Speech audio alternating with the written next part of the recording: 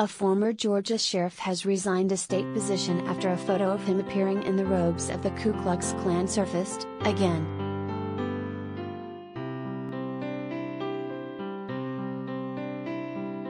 Roger Garrison, who was sheriff of Cherokee County for 20 years until 2016, resigned earlier this week from the investigation panel of the watchdog Judicial Qualifications Commission, reported the Atlanta Journal-Constitution. He was appointed August 19.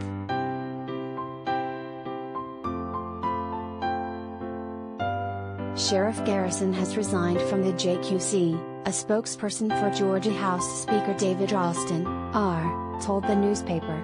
The Speaker will appoint a replacement as soon as practical. No other details were offered.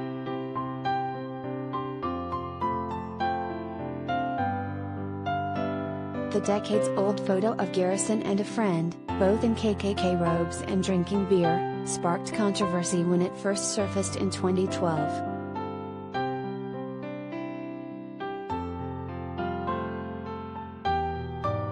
Garrison said at the time that it was a Halloween costume he wore at a party in his 20s and that he had no affiliation with a white supremacy group. He said that he and a pal were depicting a scene from the Mel Brooks satire Blazing Saddles.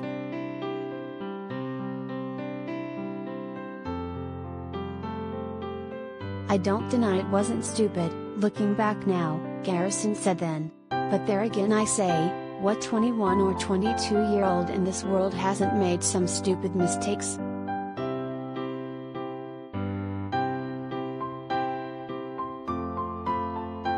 "I would just ask that they look at my honor and my integrity and the things we've done for this sheriff's office," he said.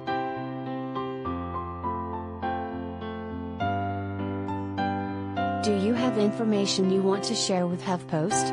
Here's how.